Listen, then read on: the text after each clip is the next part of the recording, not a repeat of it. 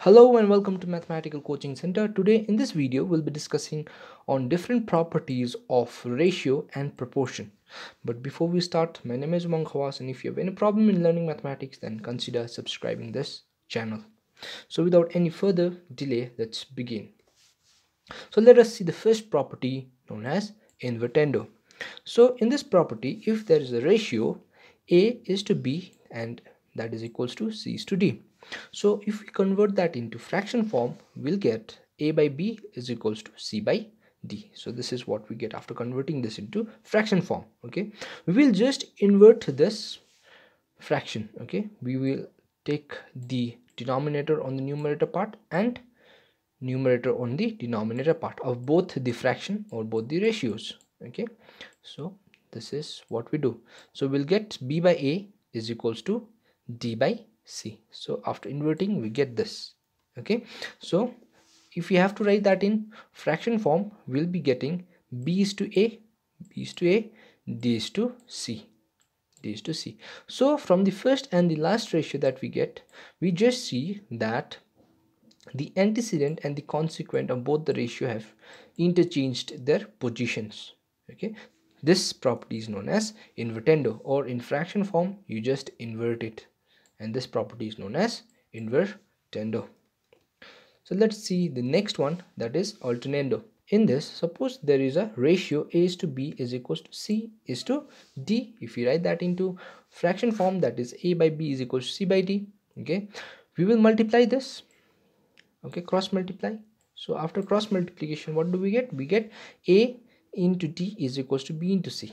So after that, what we'll do is we'll bring this C part onto the left hand side and take D onto the right hand side. So if we do that, we'll get A by C is equal to B by D. Okay, so now basically what we are doing is we are interchanging this position of B and C. See here, we are just interchanging the position of B and C. So this property is known as alternando. So if we have to write this in ratio form, so we have A is to C is equals to A is to C is equals to B is to D. So comparing the first and the last ratio, what we see is that the consequent of the first ratio is being interchanged with the antecedent of the second ratio. So this property is known as alternando. Okay, let us see the next property, that is componendo. Suppose we have a ratio A is to B is equals to C is to D. Writing this into fraction form, we have A by B is equals to C by D. Now here what we'll do is we'll just add 1 on both the sides. We are adding 1 on left hand side and we are adding 1 on right hand side. So finding out the LCM of B and 1, it will be B, and finding out the LCM of D and 1, it will give us D. So finally, after addition, what we get is we get A by B divided by B is equal to C by D divided by D. So this is what we get. Okay, and writing this into ratio form, we have A plus B divided is to B is equals to C plus D is to D. So this property is known as componendo. Okay, so here what we do is we just add the numerator and the denominator and write that into numerator, and again we do the same thing on the right hand side also. C plus D, numerator plus denominator, divided by D, okay, by the denominator part. So here we are just adding the numerator plus denominator by B is equals to numerator plus denominator by D. Okay, the denominator part remains same, just in the numerator we are adding the fraction here.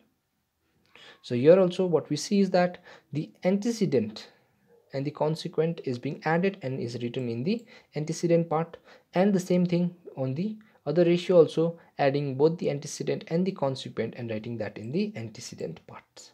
Okay, this property is known as componendo. So while applying componendo, what you can do is you can directly write this. Okay, so no need to show this part, that adding 1 on both the sides.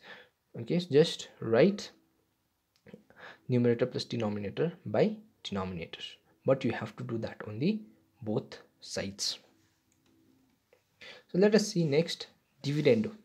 So in dividendo, if there is a ratio a is to b is equals to c is to d, here also we do the same thing, but we subtract 1 on both the sides. So subtracting 1 on both the sides, what we get is, we get by finding out LCM, it is b, and subtracting we get a minus b by b, c minus d by d.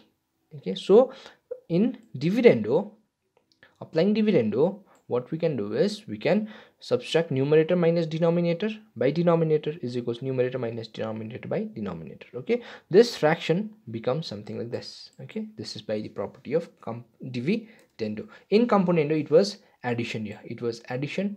In dividendo it becomes subtraction.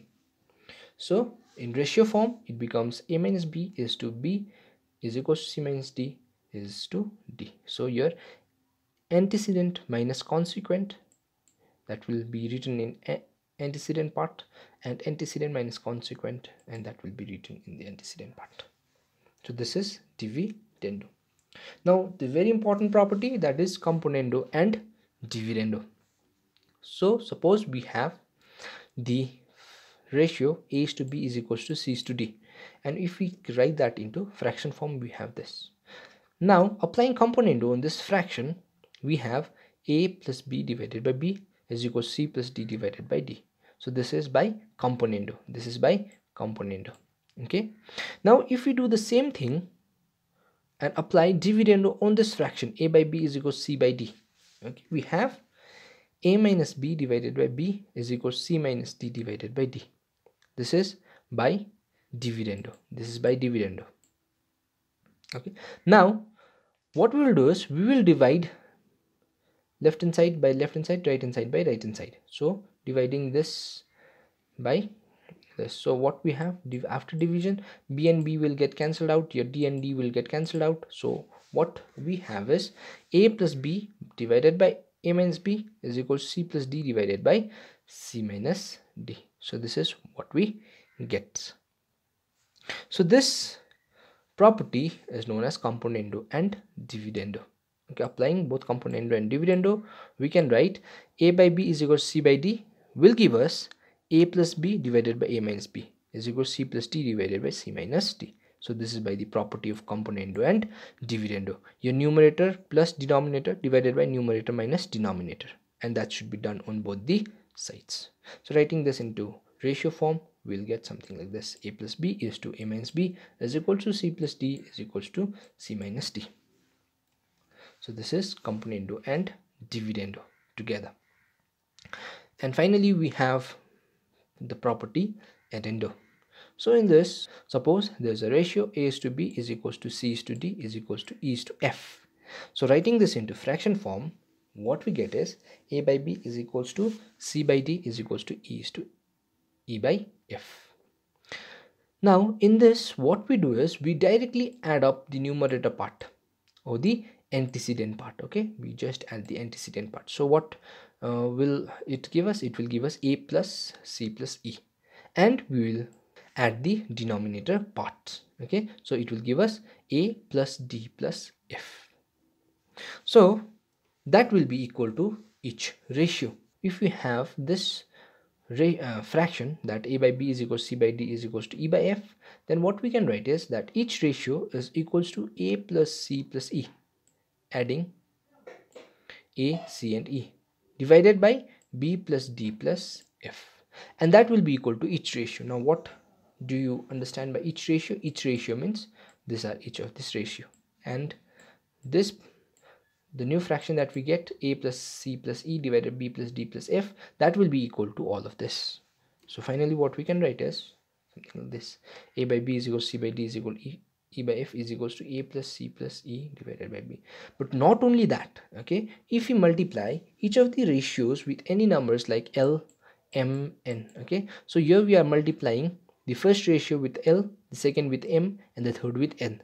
So what we have is l by l, multiplying like this: la by lb, m by md, n by nf. This is something where, because after cancellation, if we cancel L and L, it will be A by B, M by M gets cancelled out, so it will give us C by D, and N by N, that will give us E by F. So multiplying does not change anything. But what we get is, then if these are the ratios, okay, so applying what we applied previously, we have something like this. So we have each ratio will be equals to LA plus MC plus NE. See, LA plus MC plus NE divided by LB plus MD plus NF. So this is what we get after applying addendo. So that means each of the ratios can be multiplied by three different numbers if there are three ratios here. So, and that will be equal to each of these ratio. This is very, very important property. And what is each ratio? Each ratios are A by B, C by D, and E by F. Each of these ratios will be equal to this. So this is very important property. And I hope that this video gave you a brief idea about different properties of ratio and proportion. So in the next video, what we will try to do is, we'll try to solve few problems using this property. So to stay updated, subscribe to the channel and turn on the notification bell. Thank you for watching and have a good day.